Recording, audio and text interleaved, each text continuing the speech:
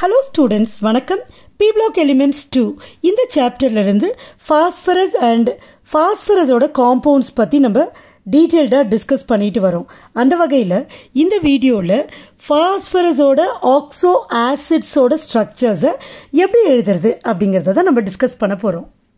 Oxoacid அப்படின்னு சொல்றப்ப அதுல யார் யார் இருப்பாங்க அப்படின்னு பாத்தீங்கன்னா oxoனா ஆக்சிஜனை மீன் பண்ணும். Phosphorus ஓட oxoacid. So phosphorus கண்டிப்பா இருக்கும். இது ஒரு ஆசிட். அப்ப ஆசிட்னா புரோட்டானை டொனேட் பண்ணும். So புரோட்டானை நம்ம எதை மீன் பண்றோம்னா இங்க H+. அப்ப H இருக்கும். So இந்த மூணு எலிமெண்ட்ஸும் இந்த oxoacids of phosphorusல இருக்கு. ரைட். இப்போ இதோட ஸ்ட்ரக்சர்ஸை நம்ம ஈஸியா நம்ம எல்லா ஸ்ட்ரக்சர்ஸும் ஒன்னா சேர்ந்து இப்ப பார்க்க போறோம். பட் எக்ஸாமினேஷன்ல எப்படி கேட்பாங்க? ஆல் ஆஃப் அ சடன் ஏதோ ஒரு காம்பவுண்டோட ஸ்ட்ரக்சரை right the structure of ஹைப்போபாஸ்பரஸ் acid அது மாதிரி ஏதோ ஒரு ஆக்சோ ஆசிடோட ஸ்ட்ரக்சரை எழுத சொல்லுவாங்க. ஸோ அப்போ அந்த பர்டிகுலர் காம்பவுண்டுக்கு மட்டும் நம்ம எழுதணும்னா நமக்கு சில பேசிக் டீட்டெயில்ஸ் நமக்கு தெரியணும். ஸோ அதுக்காக தான் இதை டைரக்டாக இந்த காம்பவுண்ட்ஸோட ஸ்ட்ரக்சர்ஸை எழுதாமல் சில ஃபண்டமெண்டல் திங்ஸ் எல்லாம் நான் சொல்லி அதை எக்ஸ்பிளைன் பண்ணுறதுக்கு ஒரு காரணம்.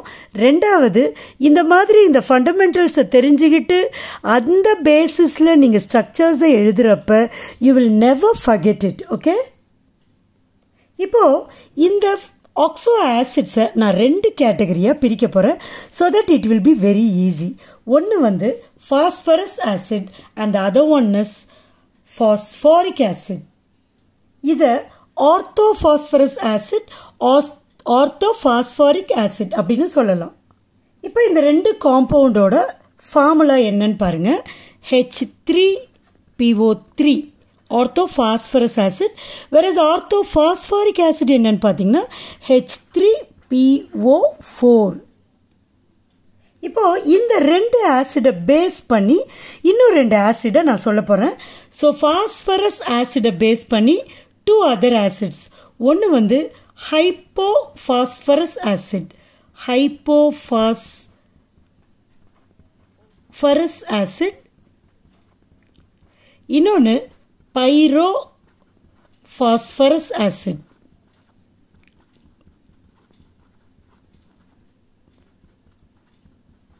ஓகே, அதே மாதிரி ஆர்த்தோபாஸ்போரிக் ஆசிடை பேஸ் பண்ணி ரெண்டு ஆசிட் சொல்ல போறேன். ஒன்று வந்து ஹைப்போபாஸ்போரிக் ஆசிட், பாஸ்போரிக்,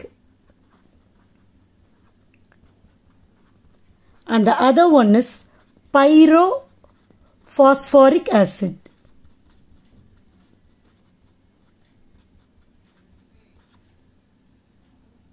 ஸ்ட்ரக்சருக்கே நாம் இன்னும் போகலை.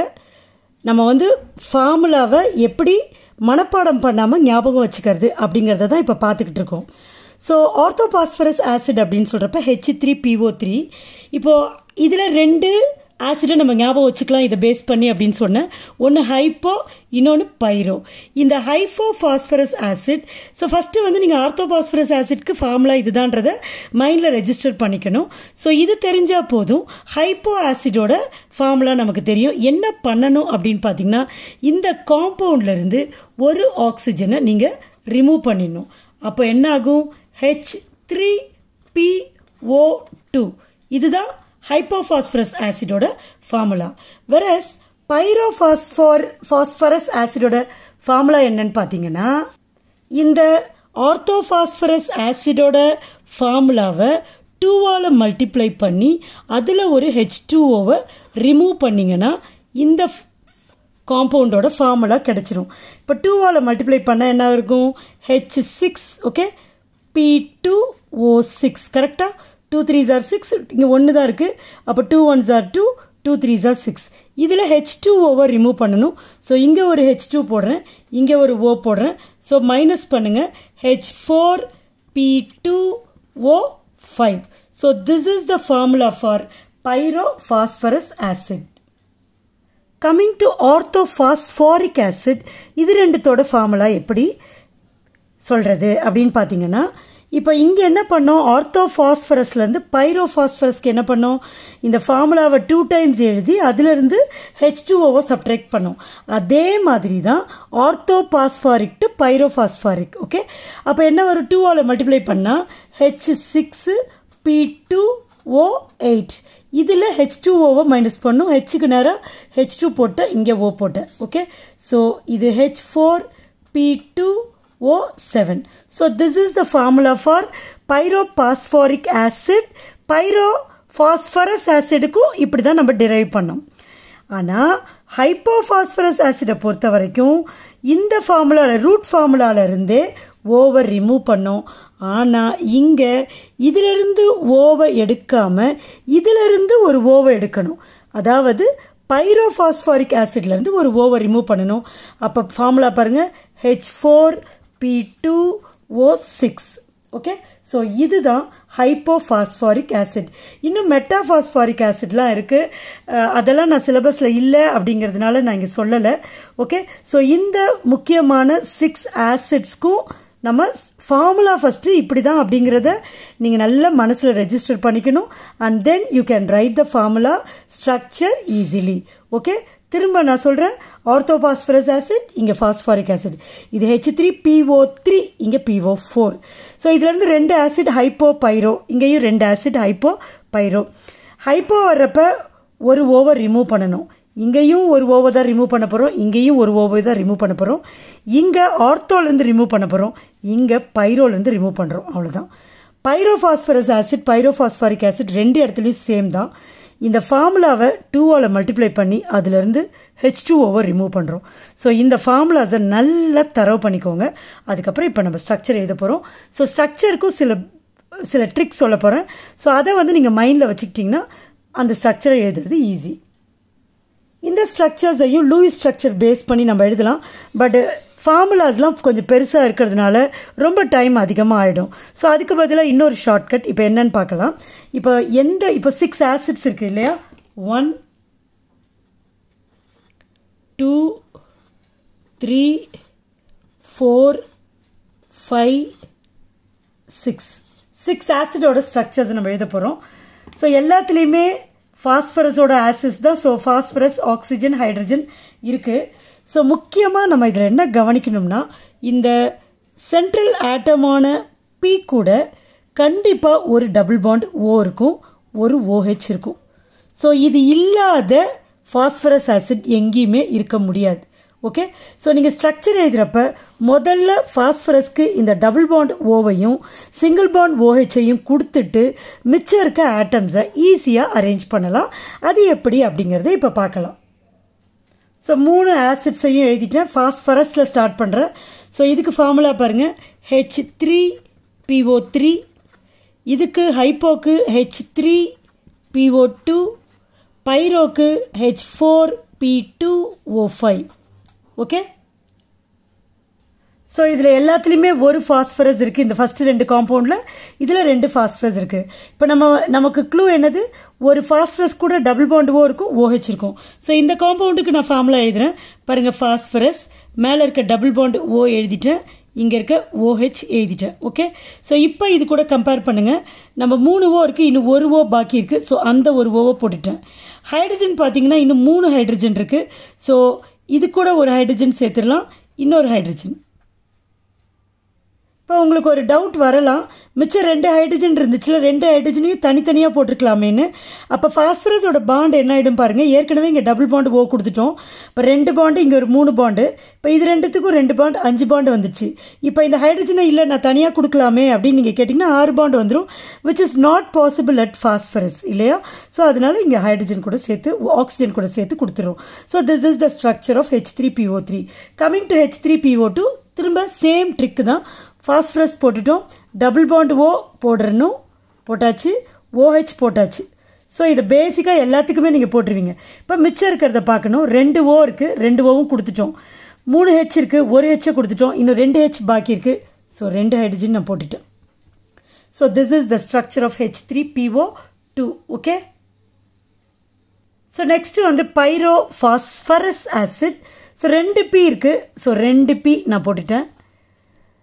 எப்போவுமே ஃபாஸ்பரஸ் கூட இப்படி ஒரு ஓ இப்படி ஒரு OH இருக்கும். ஸோ அதையும் போட்டாச்சு. அதே மாதிரி இந்த ஃபாஸ்பரஸ்க்கும் இப்படி ஒரு ஓ இப்படி ஒரு OH போட்டாச்சு. ஓகே, 2 P போட்டாச்சு. 4 ஓ, இன்னும் ஒரு ஓ இருக்குது. ஸோ 2 பேருக்கு பொதுவாக நடுவில் போட்டுடலாம். ஓகே, ஸோ 5 ஓவும் முடிஞ்சிடுச்சு. இன்னும் H 4 H இருக்குது. இங்கே ஒரு H போட்டோம், இங்கே ஒரு H போட்டோம், இன்னும் 2 H குறையுது. ஸோ இங்கே ஒரு H, இங்கே ஒரு H. Therefore, this is the structure of pyrophosphoric acid, phosphorus acid. Next வந்து orthophosphoric acid, hypophosphoric acid and pyrophosphoric acid. இது மூணுத்துக்கான ஸ்ட்ரக்சர் பார்க்கலாம். ஆர்த்தோபாஸ்போரிக் ஆசிடோட ஃபார்முலா பாருங்க, H3PO4. ஸோ இங்கே நான் H3PO4 போடுறேன். ஓகே, ஹைப்போபாஸ்போரிக் ஆசிட், ஹைப்போபாஸ்போரிக் ஆசிட் நம்ம கண்டுபிடிச்சி வச்சிருக்கோம்.